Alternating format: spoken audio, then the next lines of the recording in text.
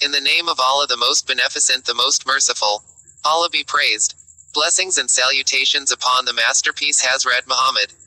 Peace be upon him, and upon his entire household, and upon his companions, and upon the righteous people, who strived so hard in bringing this peaceful religion to us, and upon whole Muslim Ummah.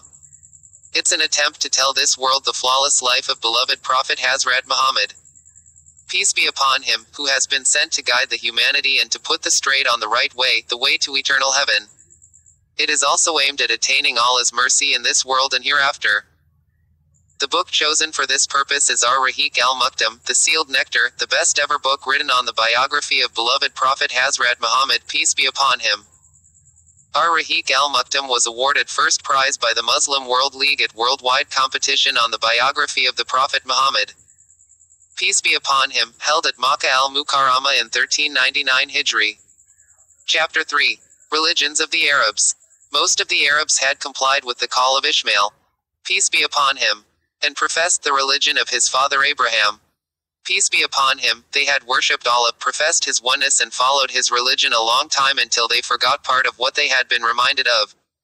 However, they still maintained such fundamental beliefs such as monotheism as well as various other aspects of Abraham's religion.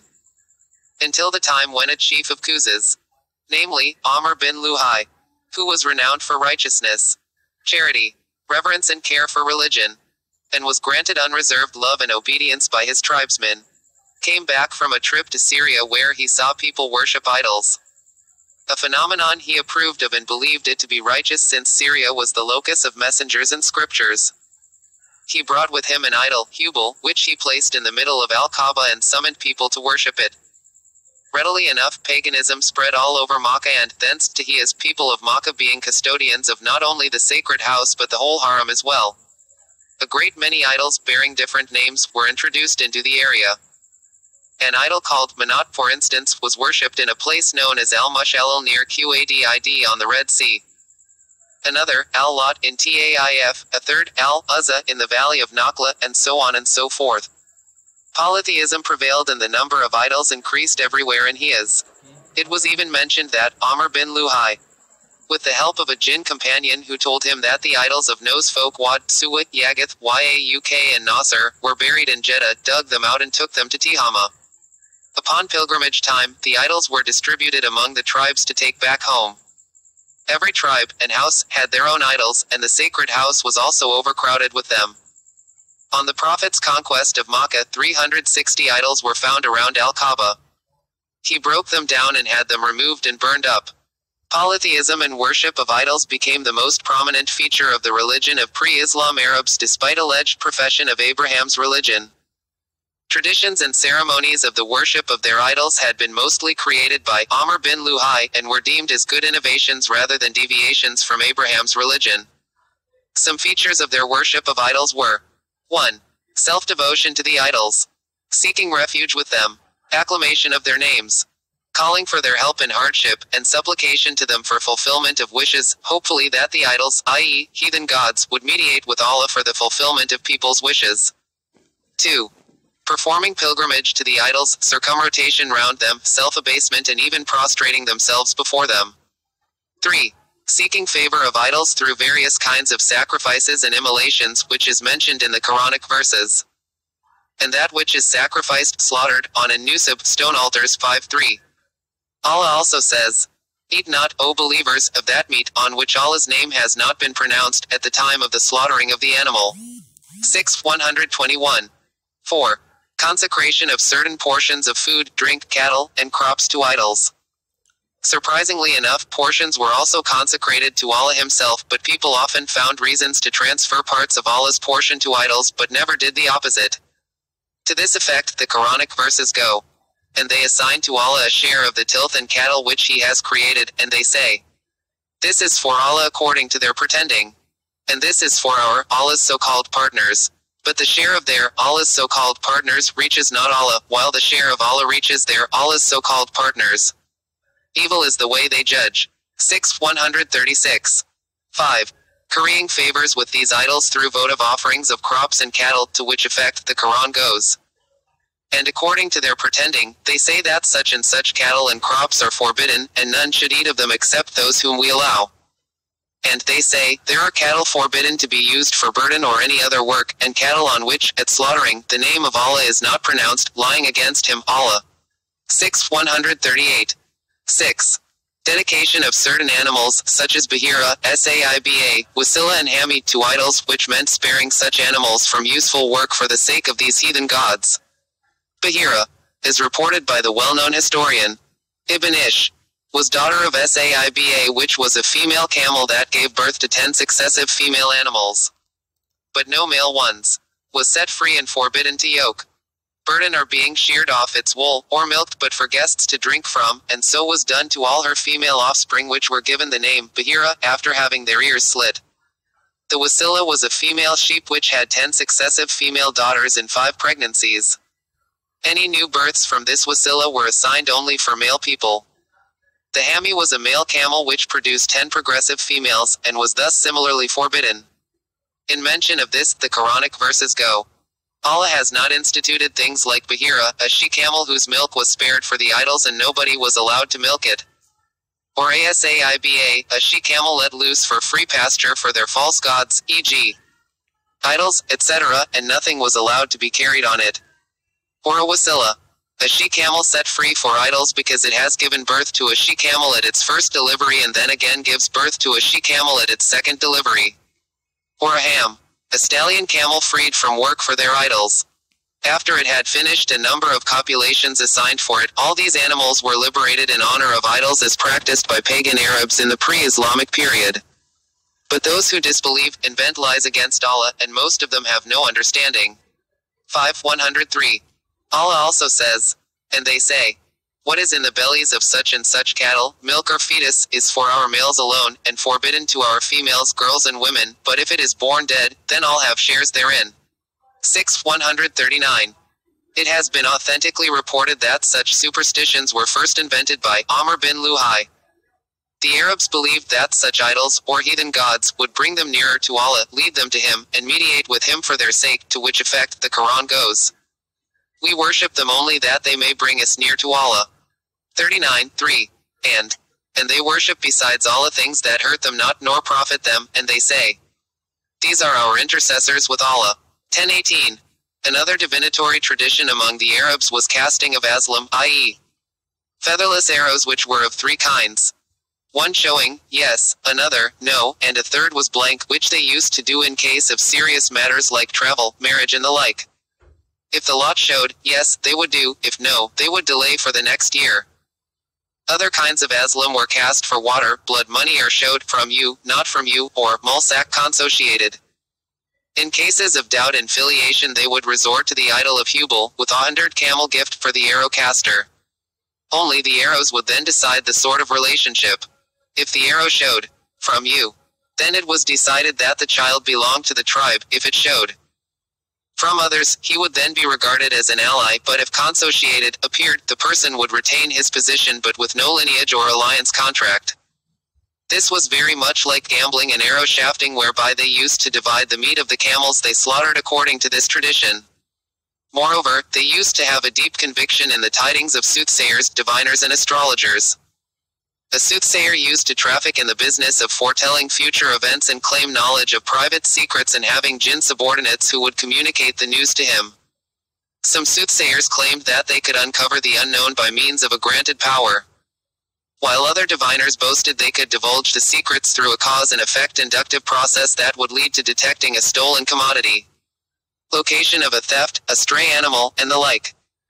The astrologer belonged to a third category who used to observe the stars and calculate their movements and orbits, whereby he would foretell the future. Lending credence to this news constituted a clue to their conviction that attached special significance to the movements of particular stars with regard to rainfall. The belief in signs as betokening future events was, of course, common among the Arabians. Some days and months and particular animals were regarded as ominous. They also believed that the soul of a murdered person would fly in the wilderness and would never rest at rest until revenge was taken. Superstition was rampant. Should a deer or bird, when released, turn right, then what they embarked on would be regarded auspicious, otherwise they would get pessimistic and withhold from pursuing it. People of pre-Islamic period, whilst believing in superstition, they still retained some of the Abrahamic traditions such as devotion to the holy sanctuary.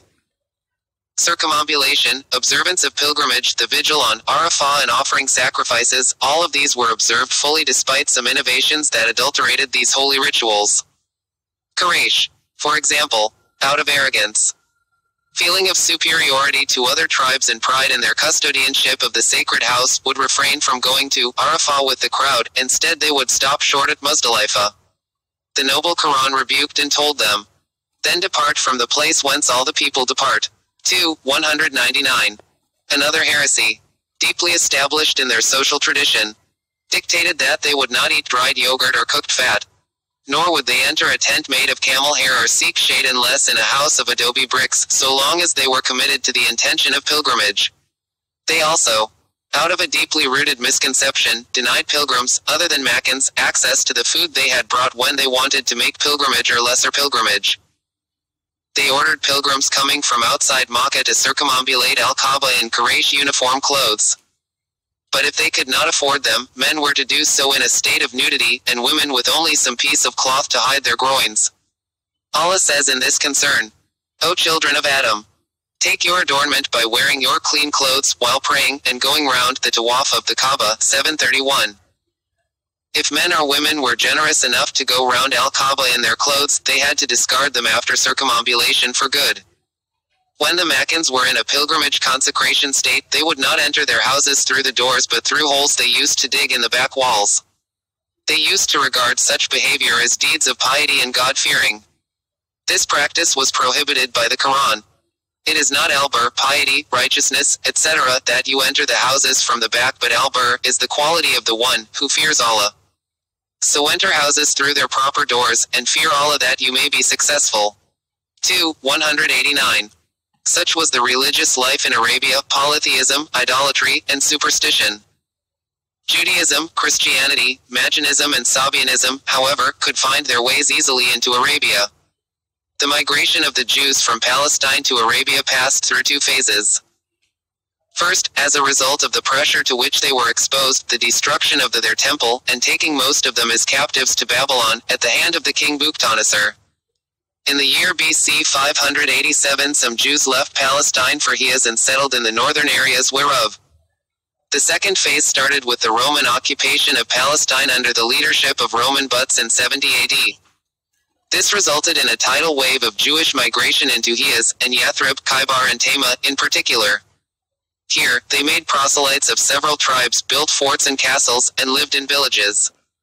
Judaism managed to play an important role in the pre-Islam political life. When Islam dawned on that land, there had already been several famous Jewish tribes: Kabir, Al-Mustalik, and Nadir, Qurayza and Kainuka. In some versions, the Jewish tribes counted as many as 20. Judaism was introduced into Yemen by someone called Asad Abi Karb. He had gone to fight in Yathrib, and there he embraced Judaism and then went back, taking with him 2 rabbis from Bani Qurayza to instruct the people of Yemen in this new religion. Judaism found a fertile soil there to propagate and gain adherents. After his death, his son Yusuf Nawaz rose to power, attacked the Christian community in Najran and ordered them to embrace Judaism. When they refused, he ordered that a pit of fire be dug and all the Christians indiscriminately be dropped to burn therein. Estimates say that between 20–40,000 Christians were killed in that human massacre. The Quran related part of that story in Al-Buruj, Zodiacal Signs chapter. Christianity had first made its appearance in Arabia following the entry of the Abyssinian, Ethiopian, and Roman colonists into that country. The Abyssinian, Ethiopian colonization forces in league with Christian missions entered Yemen as a retaliatory reaction for the iniquities of Nawaz, and started vehemently to propagate their faith ardently. They even built a church and called it Yemeni al-Kaaba with the aim of directing the Arab pilgrimage caravans towards Yemen, and then made an attempt to demolish the sacred house in Makkah. Allah, the Almighty, however, did punish them and made an example of them, here and hereafter.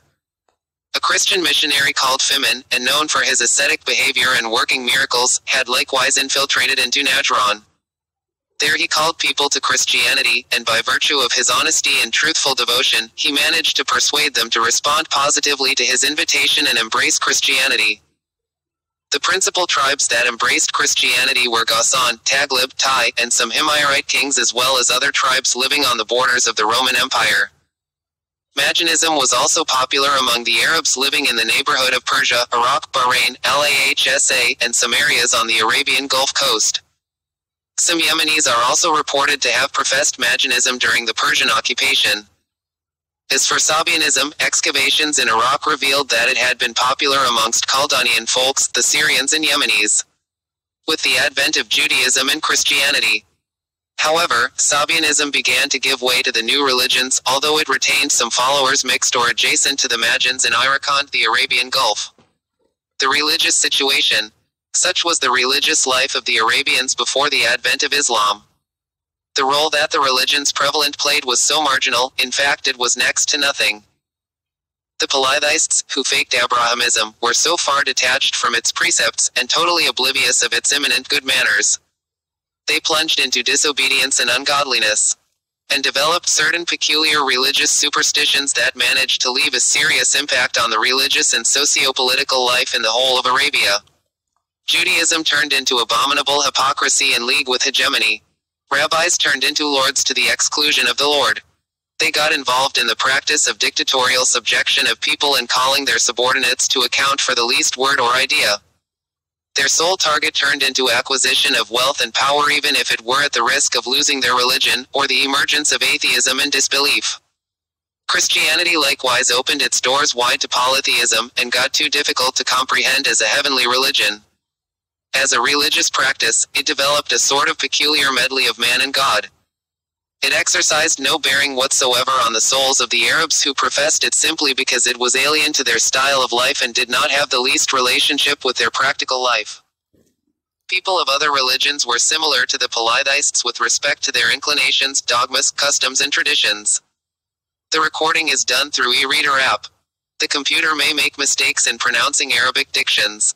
The script is hereby displayed for better understanding. The mistake may also be appeared in script while editing owing to human error. The Almighty Allah, the All-Forgiving, may forgive us. Ameen.